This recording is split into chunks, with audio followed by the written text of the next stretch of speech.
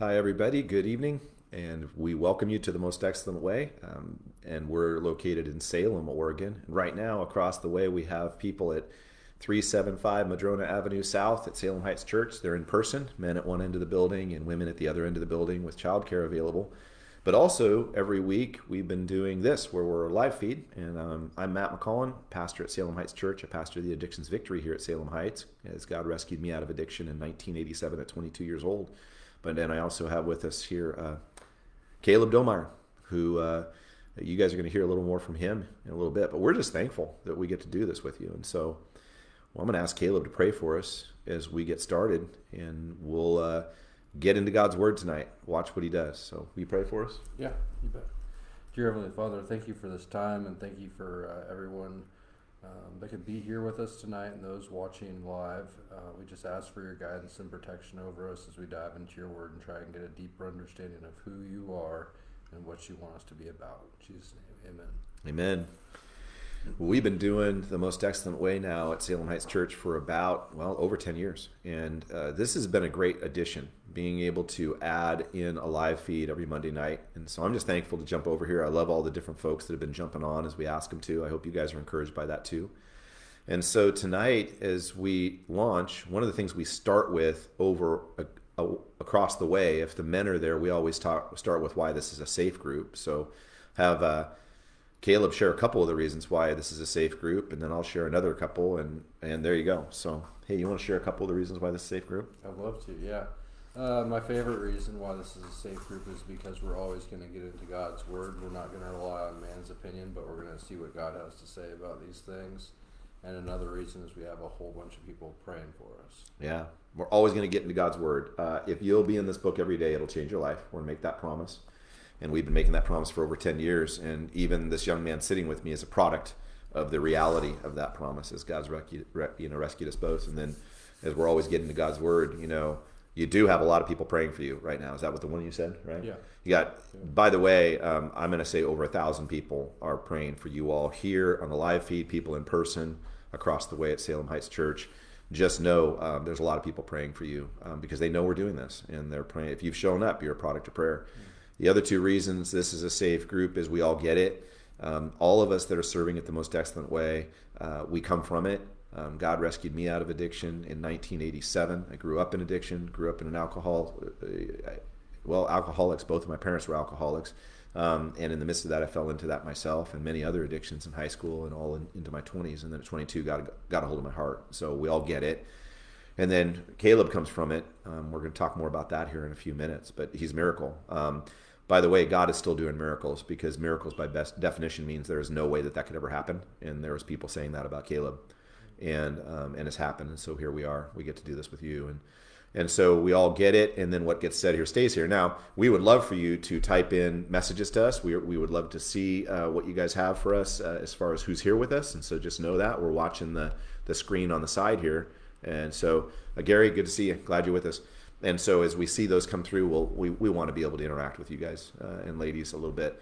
So, but if you type something in there, it's going to be pretty much permanent because it's going on our website. So there you go. So you're going to want to be careful about that. If you don't want to say something, don't type it in. But we'd love to hear from you. So those are the reasons it's a safe group. And then, hi, Cassandra. Glad you're with us.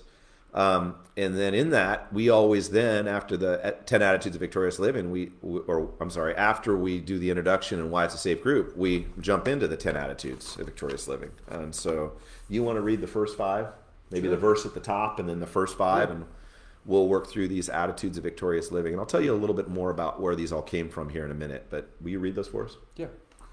Let this mind be in you, which was also in Christ Jesus. Philippians 2:5. 1. Humility. Jesus said, "Blessed are the poor in spirit, for theirs is the kingdom of heaven." Matthew 5:3. I admit I am powerless over the effects of drugs, alcohol, and self-centered behavior. My life is unmanageable. 2. Repentance. Jesus said, "Blessed are those who mourn, for they shall be comforted." Matthew 5:4. I believe Jesus Christ can and will create in me a new way of life. 3. Submissive. Jesus said, "Blessed are the meek, for they shall inherit the earth." Matthew 5:5. I give my will and my life to Jesus Christ. 4. Honesty. Jesus said, "Blessed are those who hunger and thirst for righteousness, for they shall be filled." Matthew 5:6. I honestly examine myself in the light of God's word. 5. Merciful. Jesus said, "Blessed are the merciful, for they shall obtain mercy." Matthew 5:7. I humbly ask God's forgiveness for my sinful past. I am able to forgive those who have hurt me. And then jumping over to number 6, obedient. Jesus said, "Blessed are the pure in heart, for they will see God." Matthew 5:8. I desire to live under the guidance of God's Holy Spirit day by day. We're actually going to be looking at obedience tonight. Number 7 is reconciliation. Jesus said, "Blessed are the peacemakers, for they will be called sons of God." Matthew 5:9. I ask forgiveness from all those I have hurt or dealt with unfairly. Number 8, faith. Jesus said, "Blessed are those who are persecuted for righteousness' sake, for theirs is the kingdom of heaven." Matthew 5:10. I trust in the power of Jesus Christ when I face hardships and trials. Number 9, perseverance. Jesus said, "Blessed are you when they revile and persecute you and say all kinds of evil against you falsely for my sake. For rejoice and be exceedingly glad, for great is your reward in heaven." Matthew 5:11 through 12. I stand firm in my faith that Jesus is in control of all things. And then we wrap up with number 10, loving servant. Jesus said, "You are the salt of the earth. You are the light of the world. Let your light so shine before men that they may see it and glorify your Father in heaven." As a new creation, I share with others the good news of a risen Savior who makes people whole. Now, we've been doing 10 years of Mondays reading those 10 attitudes of victorious living. And so I wanted to share this with you all that, Glenn and Judy Wright started this ministry, The Most Excellent Way, all the way back in 1986. There's Most Excellent Ways all over the nation and around the world. And so when we're doing this, these attitudes, this couple that came out of addiction down in San Diego, California, they were going to a little church, and then they wanted to start a group to see people rescued the same way that they were rescued out of addiction. Christ set them free, and they were free indeed. And so they, in the midst of that, they came up with these 10 attitudes of victorious living out of the Sermon on the Mount, Matthew chapter 5 and Matthew chapter 6, the Sermon on the Mount. And so it's just been awesome to watch what God's doing in people, changing them, molding and shaping them. And so Glenn and Judy Wright are both with the Lord now, and we're able to do this ministry now here at Salem Heights Church, and then also nationally and internationally. And so we're thankful that you're all with us, or if you're watching this later, we're really thankful you're catching this. So now, in the Sermon on the Mount, there's a promise that gets made in Matthew 6:33. You want to read that for the folks? Here's the promise. "But seek ye first the kingdom of God and his righteousness, and all these things shall be added unto you." Matthew 6:33. So that is a promise. If you'll seek him first, all things will be added. And that's why we do this group. We watch people's lives be transformed with that reality. I think I saw that Jerry jumped on with us, so thankful that you're with us, Jerry. And so Gary, Cassandra, and others that are there, just know that you can interact with us on the live feed. They've got that messaging. We'll be reading that and saying hi to y'all. But we are thankful that you're here with us. And so, Jerry, thankful that you jumped on as well. So in that, folks, there's a passage that we've read now all these years, Titus 3:3-8, and this is where you'll see that Matthew 6:33 play out. If you'll seek his kingdom first, all things will be added. And here's a perfect example. Will you read for them Titus chapter 3:3-8, Caleb? Yeah. "For we ourselves were also once foolish, disobedient, deceived, serving various lusts and pleasures, living in malice and envy, hateful and hating one another. But when the kindness and the love of God our Savior toward man appeared, he saved us, not by works of righteousness which we have done, but according to his mercy he saved us, through the washing of regeneration, new birth, and renewing of the Holy Spirit, whom he poured out on us abundantly through Jesus Christ our Savior, that having been justified by his grace, we should become heirs according to the hope of eternal life. This is a faithful saying, and these things I want you to affirm constantly, that those who have believed in God should be careful to maintain good works. These things are good and profitable to men." Titus 3:3-8. Now, over at in the lot, when we're together doing this with the men or with the women on the other end, we then ask, well, what did you get out of that passage? And so I'm going to ask Caleb. You just read it again. You've read that now, 100 times and gone through it a ton of times as you've been coming to group for a lot of years. But what's something that impacts you from that passage that you just read to these folks? Yeah, it's just talking about what we were, and what I was foolish, disobedient, deceived, serving various lusts and pleasures, living in malice and envy, hateful and hating one another.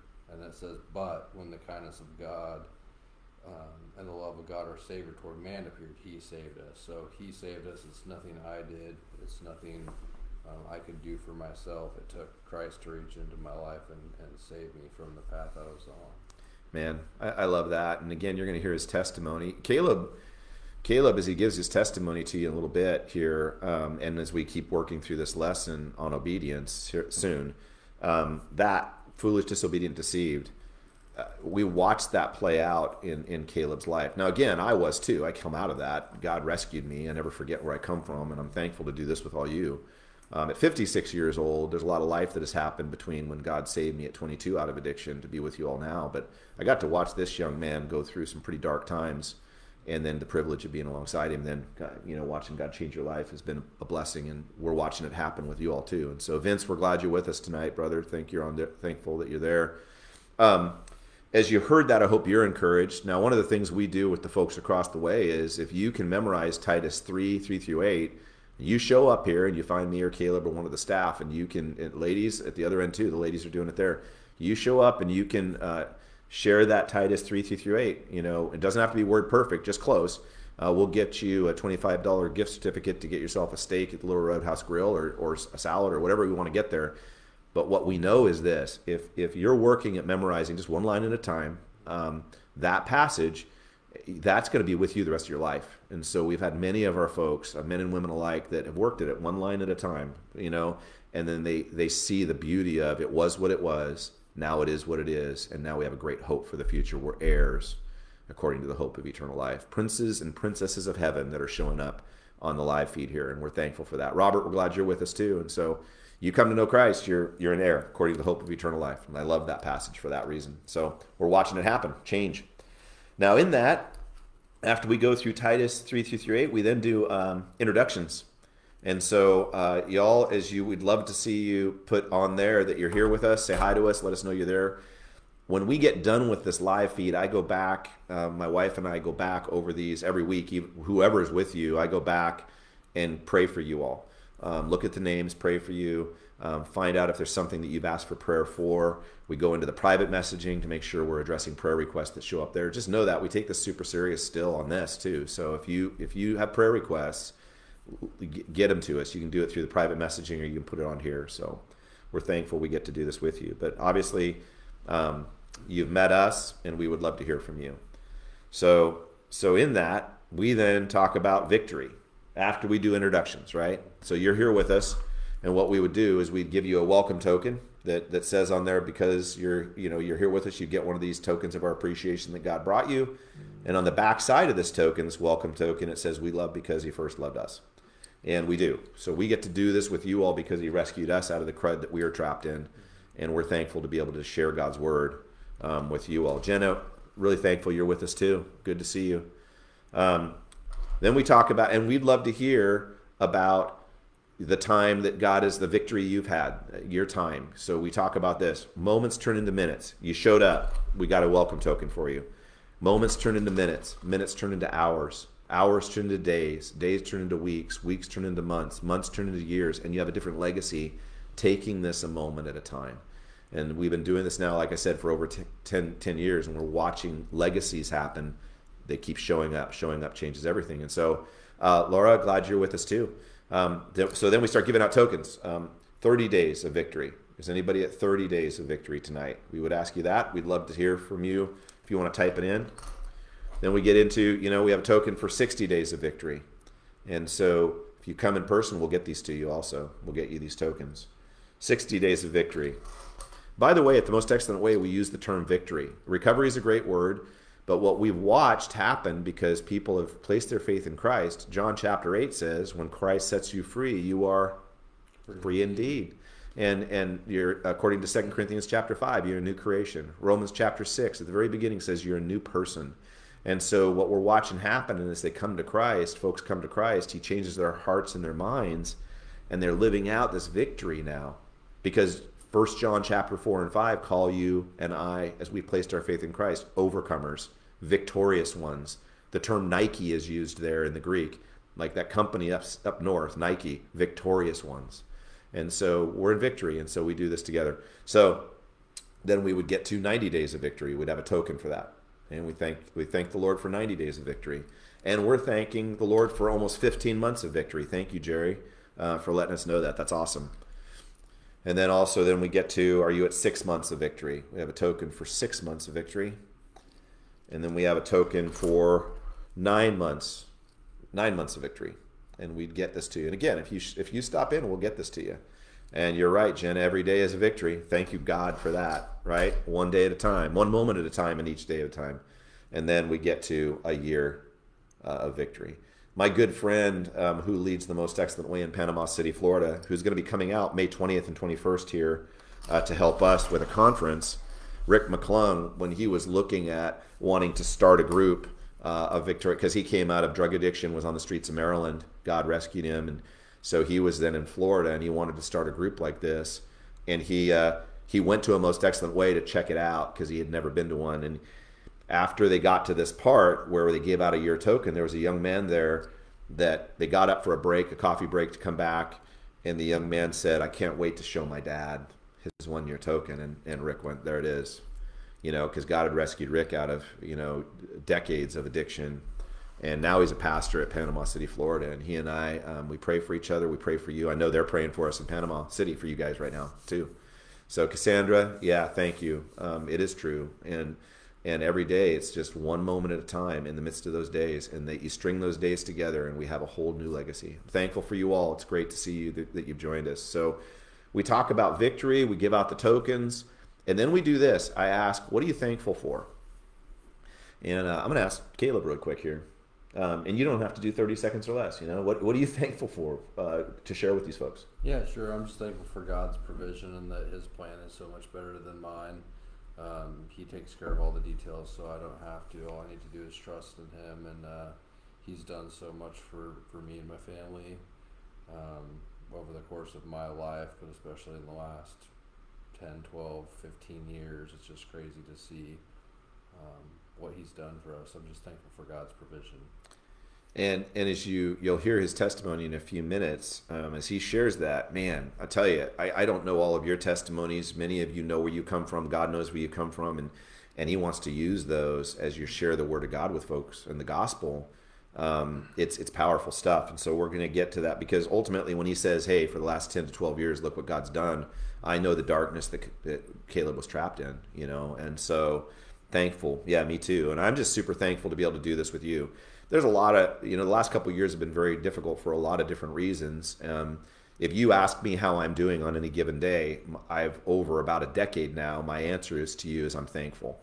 If you say, Matt, how are you doing? I say I'm thankful, because I'm not always fine. Not everything's easy, but there's always something to be thankful for. And the reason we do this exercise, and we've been doing it now for over 10 years, is this. You worship your way out of stinking thinking. And if we come with, if we're struggling in our thoughts, to get thankful is a really helpful thing, because it's a form of worship. So we ask this after we do the tokens of appreciation for time that God's given us in victory. We also then say, what are you thankful for? And people share, and then we share this. Hey, if you're struggling in your thoughts, grab a piece of paper and start writing out what you're thankful for. Try to get to 70 things. It's a form of worship. And in that, you're thankful to someone and something, and it's really hard to stay in stinking thinking when you start listing off what you're thankful for. And so we do that every week, and then as we wrap up, we get into the card. We start looking at the lesson, and so let's do that together. So our lesson tonight, and by the way, earlier in the messaging for you all, Bethany put on there. You can go and click on it, and it'll show you the lesson cards, and I think you can download those too.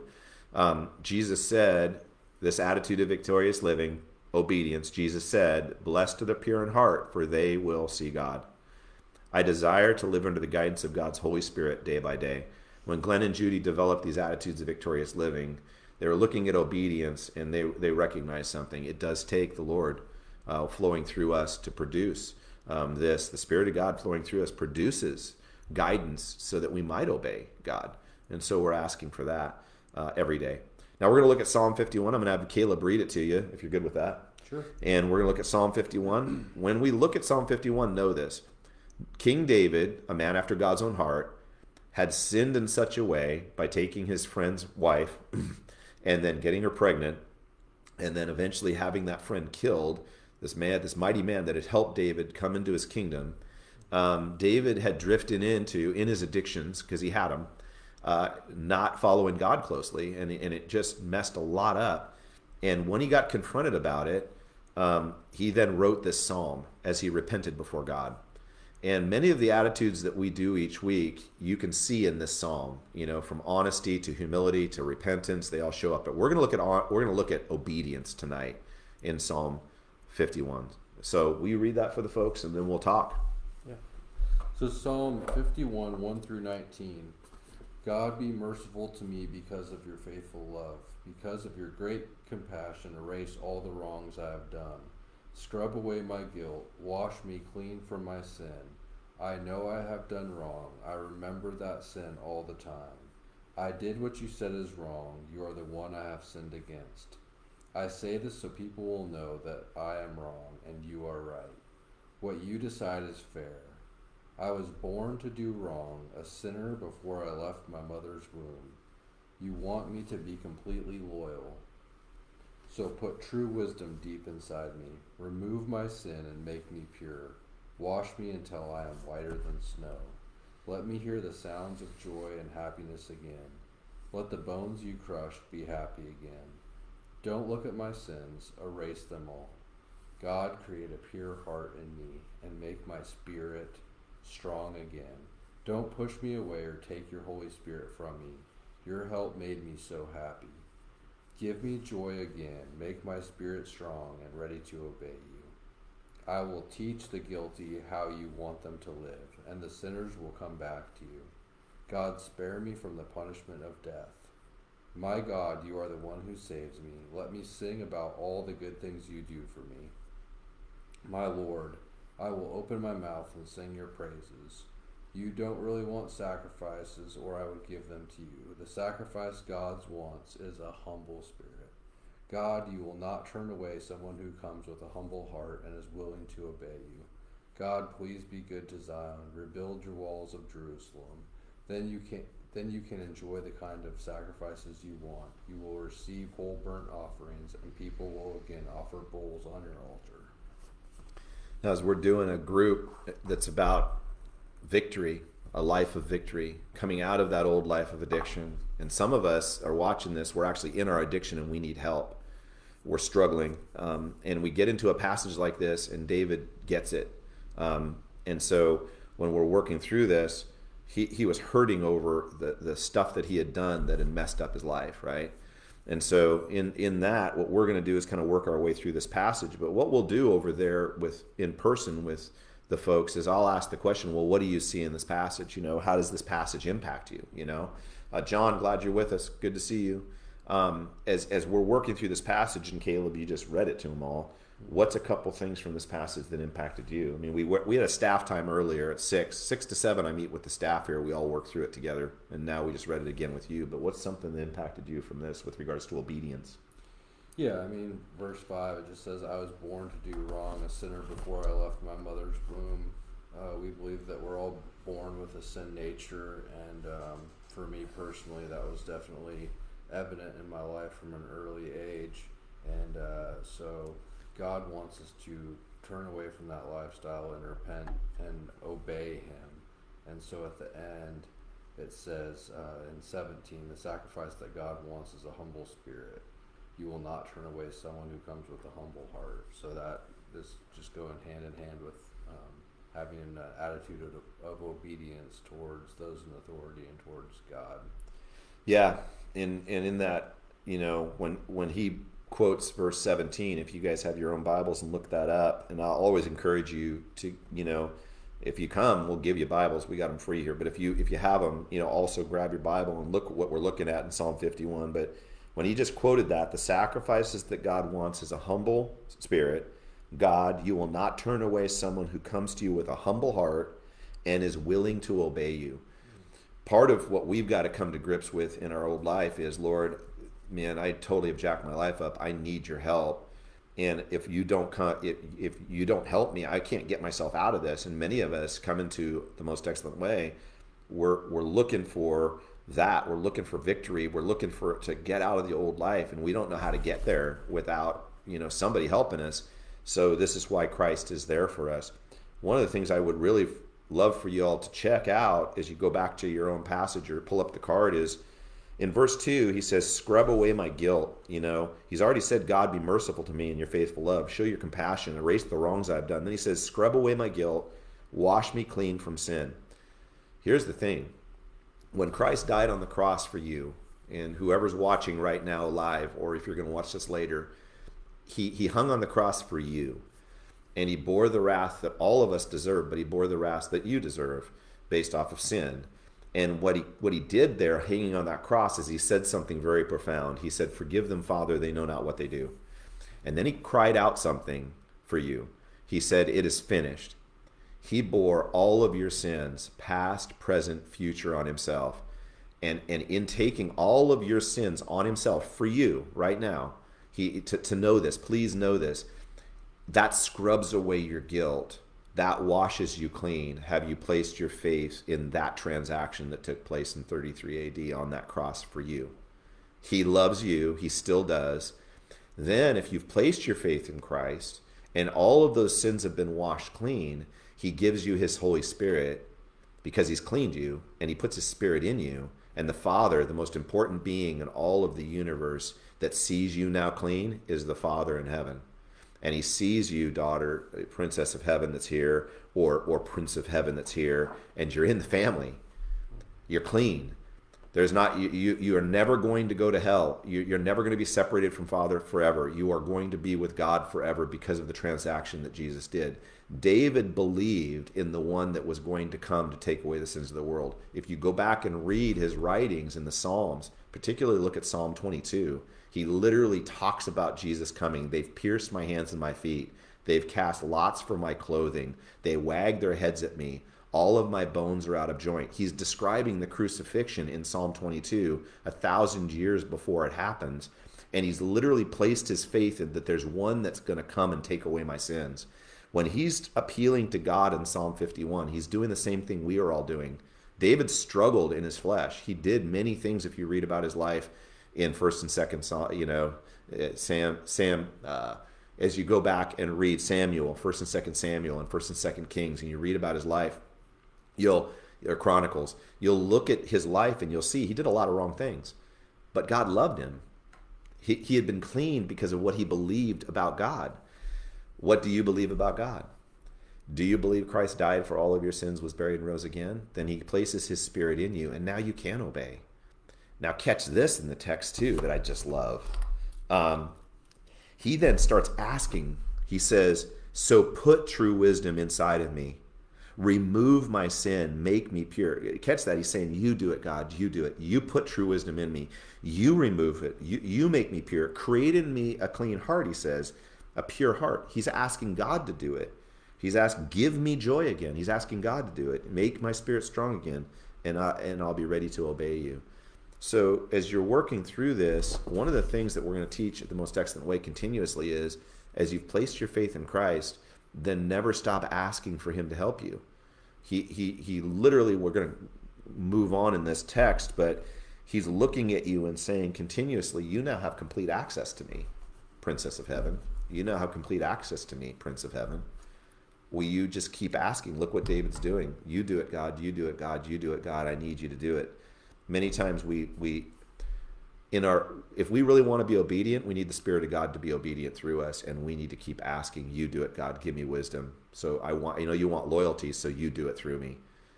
David understood that, and he wants us to understand that. Any other thoughts after I share all that you want to share with those folks and looking at this side? Because you're about to give your testimony a little bit so they know why this is so profound for you, but what are you thinking? Yeah, I think like in the midst of addiction, obedience, and submissiveness just sound like something that's hard or difficult. They're going to take all the fun out of our lifestyles, but the reality is it's very freeing to just give our wills and our lives over to God and just let him take care of it for us, because his plan is infinitely better than anything I ever came up with. So good. And so we then flip over the card. And again, you guys should have that card in the message feed. And there's a quote from Ken Myers. You want to read it? Yeah. Obedience is submitting to the lover of our souls. Ken Myers. As we submit in love, we become obedient. And here's why we can know that is, there's another paragraph. You want to read that for them? Yeah. Your love for God is evidenced by your obedience to Him. Your peace and joy are the byproducts of your obedience to God's word. As you consider this attitude of victorious living, may you reflect on the blessings that God promises to those who obey Him, knowing that it is because He loves you. If you disobey your Creator, how will that blessing come about? So one of the things we talk about all the time is, look, without obedience before God and the Spirit of God, He produces it through us. There's no blessing. So we don't want to resist. We're continually asking God, as I abide in you, flow through me to produce fruit that there's no law against. Galatians chapter 5, 22 and 23 says that the fruit of the Spirit is love, joy, peace, patience, kindness, goodness, faithfulness, gentleness, and the final piece of that fruit is self-control. It's the package deal. It's like an orange. It's all these slivers put together. And love to self-control is the Spirit's work through you to produce fruit. He does it. Against such things, it says, right after that, there is no law. He, as we're yielded to Him, because remember Jesus said, abide in me and I in you. For apart from me, you can do nothing. I've got to have the sap flowing through the branch as I abide in Jesus. The sap, being the Spirit of God, produces the fruit. I've got to yield moment by moment, day by day, as that got said earlier by one of our ladies. We've got to understand we make this more complicated than it really is because we somehow in our humanness think we've got to work our way to pleasing God, or we got to work our way to stay pleasing to God. And He's saying, you surrender your way and let me flow through you. You know who's really good at obeying the Father? The Spirit of God's really good at obeying the Father. As we stay surrendered and He's flowing through us and we ask, He produces. And so C.S. Lewis says this on our card, this quote, obedience is the road to freedom. It's so true. He through us. Now catch this, because the next paragraph says this. Jesus says it very simply in John chapter 14, verse 15. If you love me, you will keep my commandments. But look at what it says next in verse 16. I will ask the Father, and He will give you another helper to be with you for how long? Forever, it says. I will ask the Father, and He will give you another helper to be with you forever. The helper is the Spirit of truth. The people of the world cannot accept Him because they don't see Him or know Him. But you, believer, you know Him. He lives with you, and He will be in you. He makes that promise to His disciples on the night He was betrayed. Judas has left the room, and Jesus is speaking up to His disciples. He's saying, look, I'm going to give you a helper. He's going to be in you and flow through you. Know this, He says. He, the Spirit of God, will guide you to actions that lead to victorious living. You know, as you surrender to the Spirit in your life, you will be obedient because of your love for your Savior. Because the Spirit of God's love is flowing through you, guess what happens? There is no law against it. Ever. If He's flowing through you. Now, so the key is that we stay close and we don't grieve Him or quench Him. Because once you get saved, brother or sister in Christ, know this. When you placed your faith in Christ, He gives you His Spirit as a seal and guarantee of your inheritance, Ephesians chapter 1 says. He places Him in you. Now, then you go on to Ephesians chapter 3, and it says you could grieve Him with your sin. Well, then you got to confess. Or you could quench Him, you throw water on the fire with your sin. Well, then you got to confess. But let Him be back to producing fruit. And it's so good because when He's producing the fruit, there's no law against it. Now, this is about the point where we're going to have him Caleb share his testimony, because the next quote, I'd like you to share R.C. Sproul's quote and then share your testimony, because I think you believed this lie for a while. So listen to what R.C. Sproul says, folks, and then Caleb's going to share a little bit about where he come from. Yeah, so the fundamental deception of Satan is the lie that obedience can never bring happiness, R.C. Sproul. So, I grew up going to this church. My parents started coming here when I was probably like 2 years old, so 1988. And I just always kind of got into trouble pretty early, all kinds of different things as a young kid, from shoplifting to just just anything I could do to get in trouble. I like to do the wrong thing, and I knew it was wrong. I got saved at a very early age. Never really felt like I was living for the Lord. That just manifested in different ways as I got older, but by middle school and high school, that was using drugs and alcohol on a daily basis, hanging out with a lot of the wrong people, just living life for myself with no regard for anyone else. I ended up getting into dealing drugs, and which led me to prison. I decided at one point I just wanted to try every drug there was. Decided my favorite one was heroin. That led me down a really dark path, and God reached into that mess, and He saved me just at the perfect time. So I had known God was there my whole life. I had different ebbs and flows where I was really close to Him or not, but I wouldn't say for any amount of consistent time I've really lived my life for Him. And so I knew that I could pray to God and that He would help me, and I believed that He was real. And so I had a Bible in prison, and I read it occasionally. And it wasn't until after I got out and really hit a new rock bottom with my drug use, and everything in my life was turned upside down. Life was just as bad as it could get. I'm sure lots of you can imagine or have your own different bottoms, but I mean, I literally had nothing left. And so I went into an inpatient rehab facility, got out, lived in an Oxford house, and that whole time God was working on my heart and changing me from the inside out. And lots of that had to do with the fact that I wanted to obey Him. Whereas before I was just living for myself, being incredibly selfish, and I thought I knew what was best for me, and that the life I was living was gonna be fun. It wasn't, and God had a far greater plan. And once I turned my will and my life over to Him, and just submitted to His will, that's when all this, everything started changing for the better. Yeah. Yeah, it's awesome to be able to be with you and have Him share this here with you all over Facebook Live, and then eventually if you're watching this later too. Because here's the thing: as a member of this church, as I've grown into leadership, I had to go downtown to where he was working because he was an active heroin dealer in this town, and he was hurting people. And he had grown up at this church, but he was actually harming people. And I had to go downtown with a letter from the church asking him to repent. That ultimately he was under church discipline because he was harming people. And as we were working through that, and here we are now all these years later, I love to see what God has done in his life, because there was people that did not believe Caleb could ever come out of that spiral that he was in and the darkness, especially when he went off to the penitentiary for all the crimes. He and I made connection after he got out of the penitentiary, started meeting.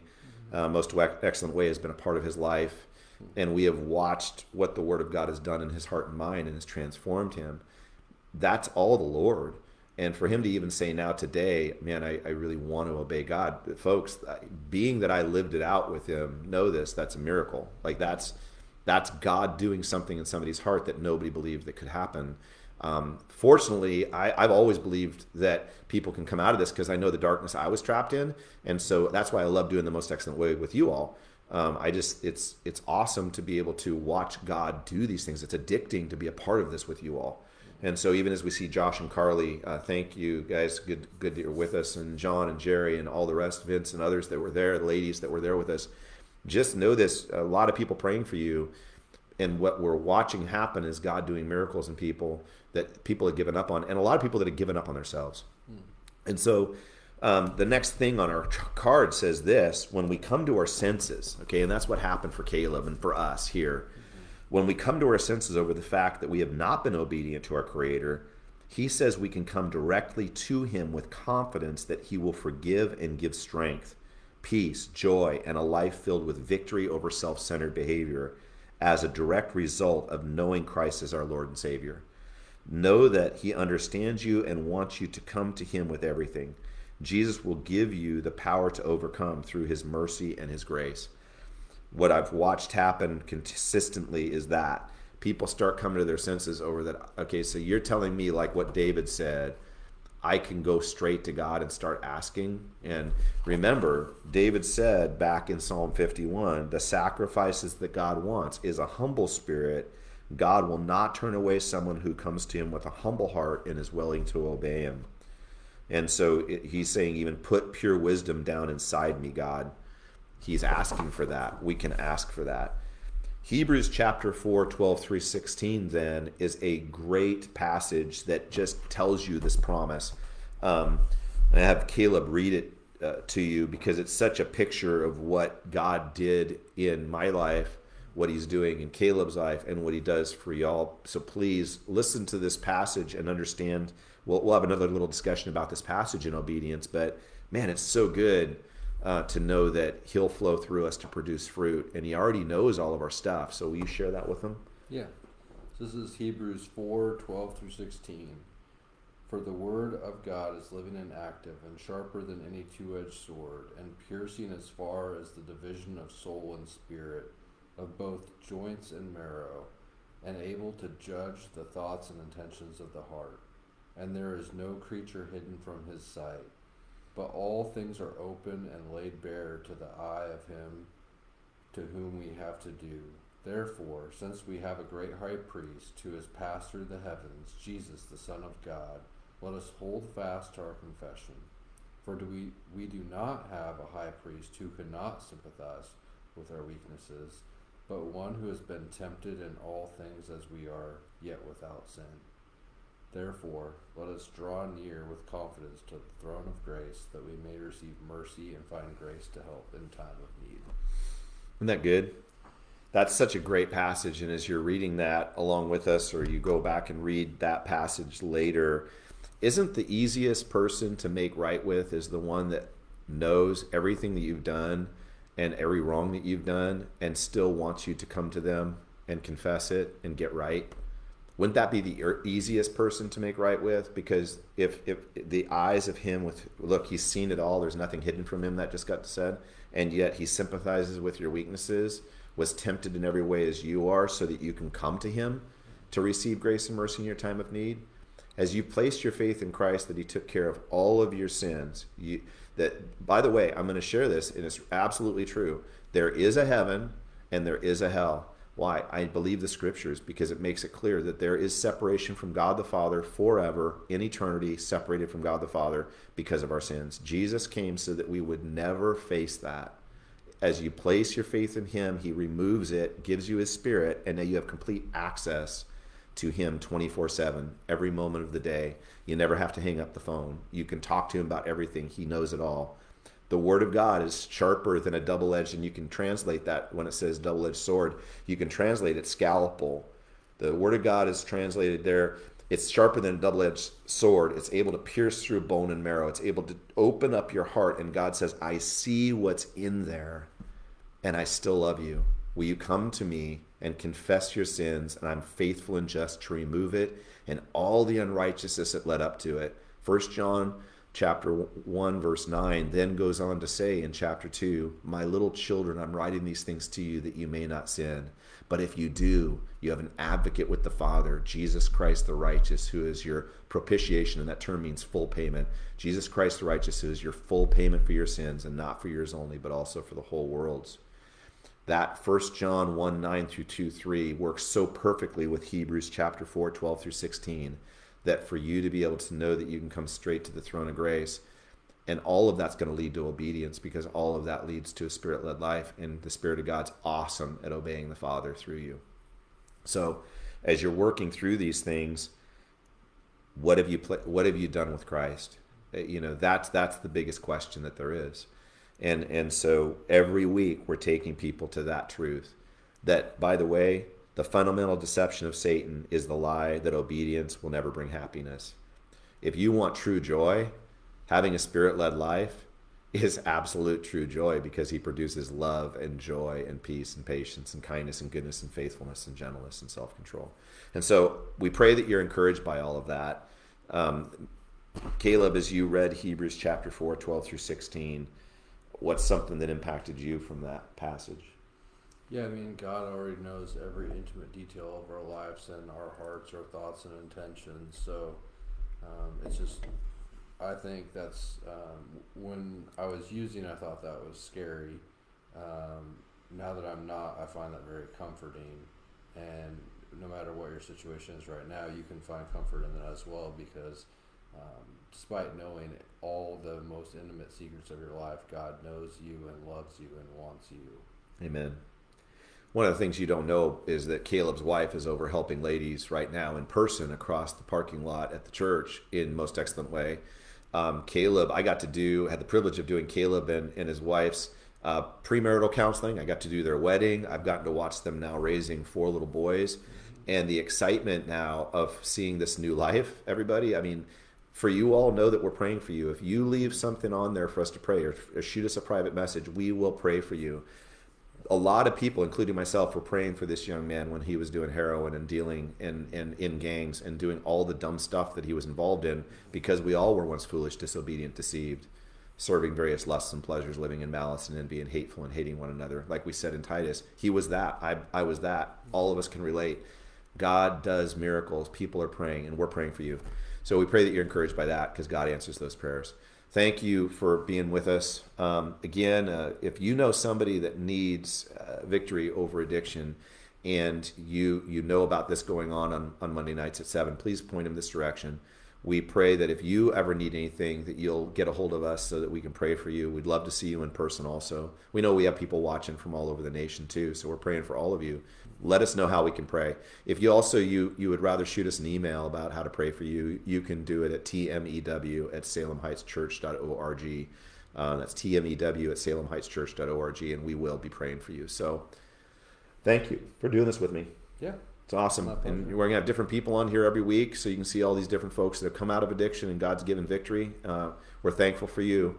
May the Lord bless you all, and may you enjoy our Savior. And again, if there's anything you need prayer for, let us know.